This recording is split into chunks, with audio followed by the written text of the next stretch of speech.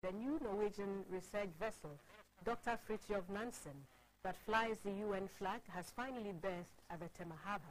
The research vessel is in Ghana to carry out scientific marine research on the fish stock of the country to support sustainable fisheries and study climate change impacts on the ocean.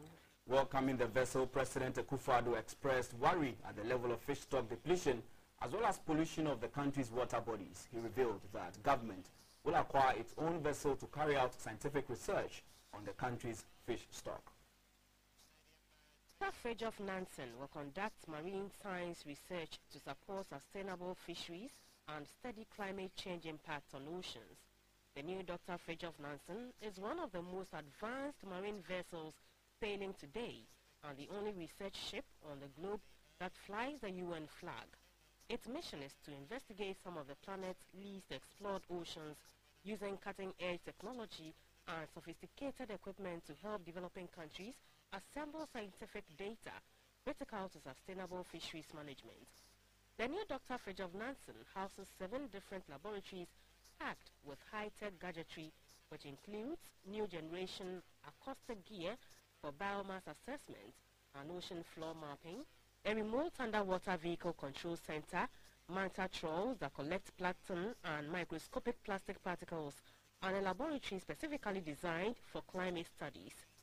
Dr Fridtjof Nansen is able to sail freely across different jurisdictional boundaries and fettered in its pursuit of natural resource challenges that transcend borders. According to operators, the new vessel allows countries to improve research and activities where marine observations are extremely limited and better understand the impact of climate change on aquatic ecosystems and oceans. The Ministry of Fisheries say Ghana's fish stock is dwindling, and research indicates that the country is fast losing its sardine stock and the need to conduct a scientific research to see how best to shore up the depletion.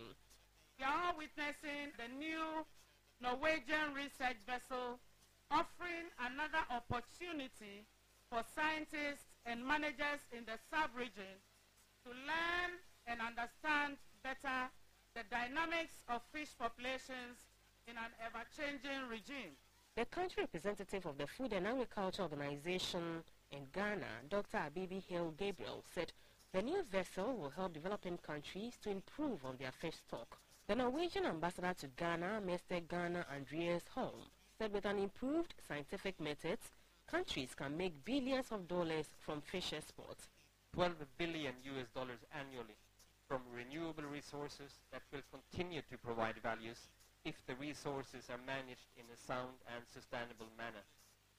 On the other hand, if mismanaged, the same marine resources can be depleted in a few decades. President Akufo-Addo said government is undertaking a number of measures to protect the country's fish stock. Government intends to acquire its own research vessel to help in the monitoring of our fish stock. Illegal, unreported, and unregulated fishing methods are depleting our fish stock. Our beautiful coastal wetlands are threatened by high volumes of plastic and metal waste that take breeding habits for fish. This must not be allowed to continue. To this end, the interministerial approach to curb this menace is on the pipeline. Together, we can protect endangered species, achieve food security, and protect our ocean for the future.